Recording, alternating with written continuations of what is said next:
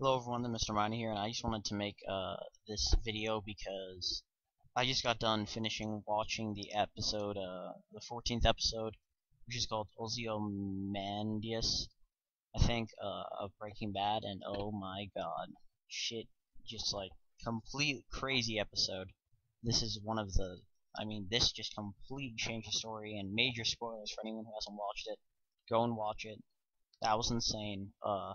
Basically, man. So we left off with a shootout, and which I kind of thought was stupid because you had 8 people pointing guns at Hank and Gomez. So when you think they died, but I guess I think they should have just ended it like blacked it before anyone shot, or blacked it and you heard a shot like the end of season 3. Uh, because I don't think it was realistic that they could have survived. But in this episode they died, and I kind of I was against Hank, like, oh yeah, he can just kill him. But in this episode, man, they really made me feel bad for him. Like before he died, it was just Jesus Christ. Hank's death was crazy, and Gomez died. I loved that guy.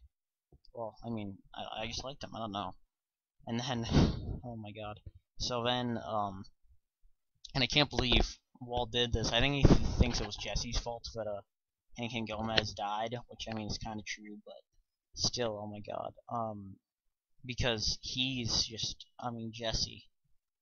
Man, Jesse, I feel so terrible for Jesse. They just, they have him, and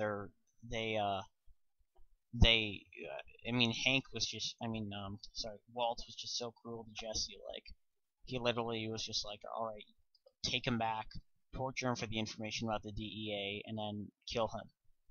Like, he didn't care, and then he came up to him and was like, oh, by the way, I killed your girlfriend, just letting you know. I watched her die and didn't do anything about it.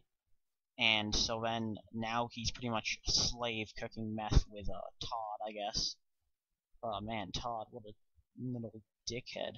And I guess he's his slave now, kind of, and I'm assuming they have his girlfriend and her kid, because the last thing you see of Jesse is they have a picture of his old girlfriend and Brock. So yeah, man, what a terrible, terrible fate. I'm so glad this wasn't the finale, because if this was the finale, I would have just, like, Jesus Christ. It could have been the finale. I'm so glad it wasn't, though.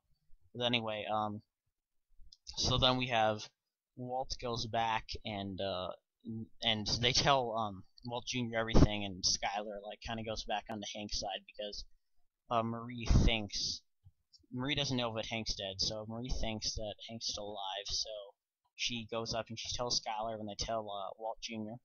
But then they find out Walt's still alive, and and then basically Skyler goes against Walt, even though he wants to leave with all of them. And I don't know why he didn't just sit him down and tell him the story of what happened. I don't know why. It was probably because they wouldn't respect him, they wouldn't go with him. But so Walt takes Holly after the fight, and in between him and Skyler, and leaves with her. And then that call that he gives to Skyler, I think, was to help them, because I think he was just trying to be as cruel as he can, because he just wanted to make sure that Skyler and Walt Jr. were protected from the police when he left. Then he leaves.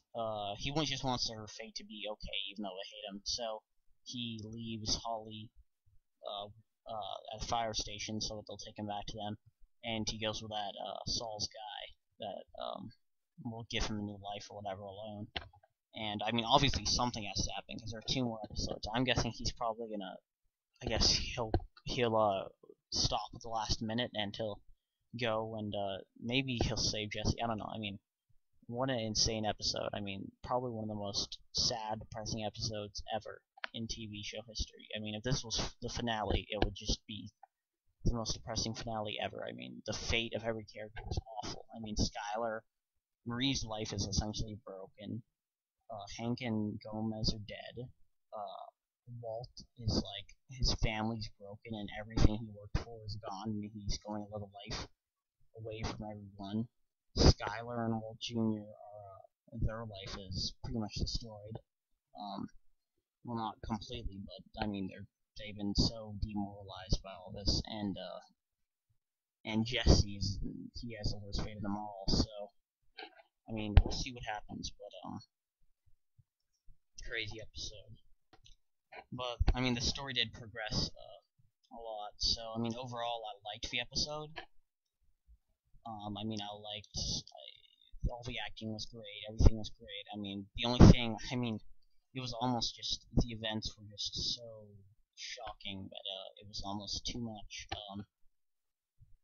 Yeah, I mean, at least there are two more episodes. We're gonna see what happens, but I mean, they left on such a cliffhanger, just like last week, and we're gonna have to wait an entire another week to see what happens.